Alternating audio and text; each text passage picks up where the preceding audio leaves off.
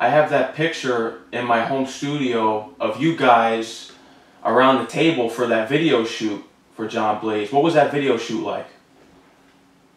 Man, I couldn't tell you. You know why? Because we was young gunners. We was young. We was on top of the world. We was rich. It was Pun's birthday that day.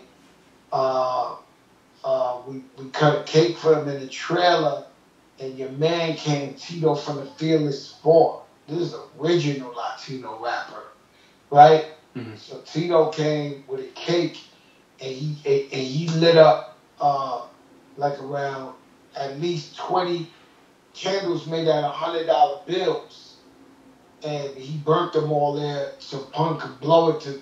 That was crazy, my nigga. Like real talk, man. Real talk. Tito from the Fearless Four, man. He was beyond old school at the time, but I guess he was still getting money.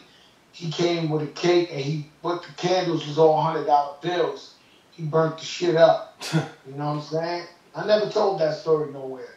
That's crazy. You know, and that video is like the fucking United Nations now that you think about it. We had Nas on there. We had Nas on there. We had fucking Mac 10 and the West Coast niggas was with us. Raekwon came from LA for the video. Fucking Mac 10. We had Jadakiss, the Lox. We had my man. Everybody was at that motherfucker. Everybody, the girl from Bronx Tale, you know, that shit was crazy, man. Yeah. It's a classic track, too. Raekwon, yeah. It's a, you know, it's a treasure chest. It's still underground to me, but, like, when I got to do that underground set, I bust that out.